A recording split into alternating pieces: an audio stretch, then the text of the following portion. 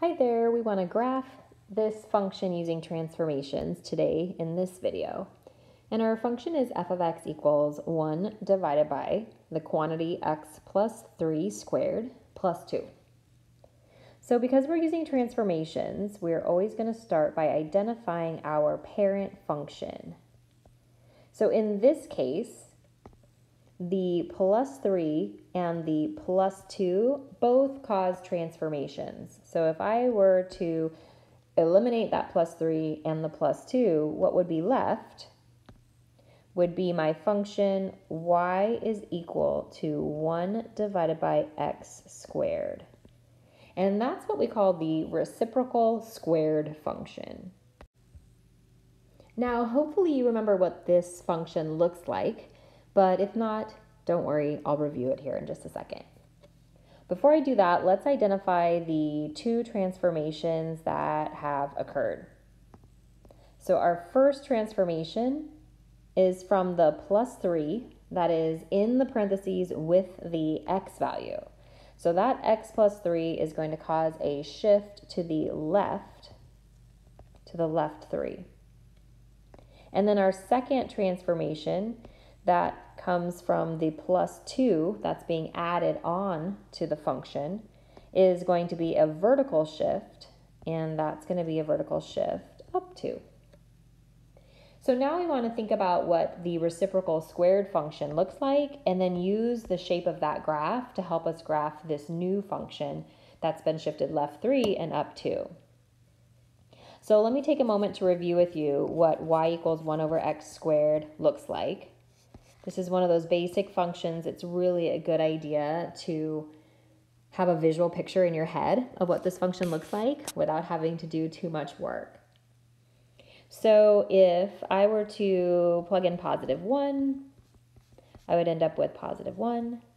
And if I plug in x equals 2, I would get 1/4. And x equals 3 would be 1 over 9. So I get these really small y values here as x becomes very large. However, when I think about fraction values like 1/2, if I were to substitute in 1/2, I'd have 1 divided by 1/2 squared, which is really 1 divided by 1/4, and 1 divided by 1/4 is 4. So when I put in x values that are very small and close to 0, I get larger outputs. I get really big y values, which means that this graph is going to increase. It's going to increase here as the x values get closer to 0. Now, when I look at x values that are negative, such as x equals -1, when x equals -1, I will end up with a positive 1 output. When x equals -2, I would get a positive 1/4, and so on. So you see that this graph has y-axis symmetry. So 1 over x squared, that's what we call an even function because it has that y-axis symmetry. And that symmetry is really helpful then when you take this graph and try to graph another version of it that has been shifted. So next, let's take a look at those asymptotes because the asymptotes are going to be helpful in graphing our new function. So looking at the parent function, we know that 1 over x squared has a vertical asymptote, and that vertical asymptote is the vertical line x equals 0. So for our new function, if we're going to shift left 3, then our vertical asymptote will move left 3 as well. So shifting the vertical asymptote left 3 means we have a new vertical asymptote, and it is at x equals -3. I always recommend you graph these asymptotes with a highlighter or a different colored pen, because remember, they're just guidelines for us for the graph. Moving on to the horizontal asymptote, the parent function 1 over x squared has a horizontal asymptote of y equals 0. So if we're going to shift up 2, then the horizontal asymptote also shifts up 2. So we have a new horizontal asymptote, and its equation is y equals 2. So I always start with my old asymptotes and then take a look at where the new asymptotes are located. Next, I'm going to take a look at what I call the anchor points on the parent function. And on the graph of 1 over x squared, the anchor points are the points 1, 1 and negative 1, 1. And I like to look at these two anchor points and how they're related to the origin here. So from the origin, essentially, we're going up 1 and right 1 to get to the anchor point 1, 1. And then we go left 1 and up 1 to get to the second anchor point. So if I look at my new graph, where the two asymptotes intersect, so right here where the asymptotes intersect, I'm treating that like that's my new origin, if you will. So from this point, I'm basically going to go up 1 and right 1, and I'll get my anchor point, and then left 1 and up 1, and I'll get my second anchor point. It's as if I shifted those two original points, left 3 and up 2, but rather than actually shifting each one individually, left 3 and up 2, I'm just looking at how they're related to where the asymptotes intersect, which was the old origin.